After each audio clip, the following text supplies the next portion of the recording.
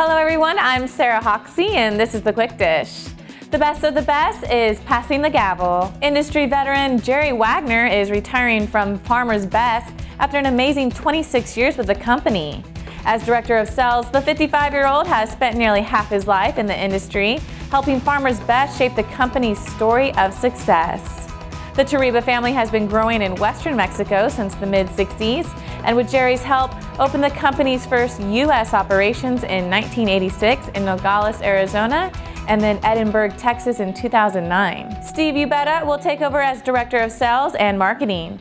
General Manager Leonardo Tarriba tells AndNowUKnow, Jerry helped us achieve our 30 million packages a year company. When he began, Jerry was our one-man sales team, and now we have grown to 7 under his watch and leadership.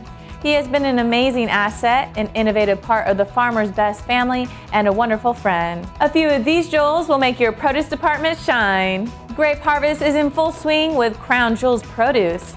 The company is packing multiple varieties of grapes that include Crimson, Vintage Reds, Princess, Autumn Royals, with Autumn Kings on the horizon. Packaging of choice is standard cartons, styrofoam, RPCs, stand-up pouch handle bags, and clamshells. In addition, the company has finished packing Granada variety pomegranates and has started Foothills, with Wonderfuls kicking off in late September.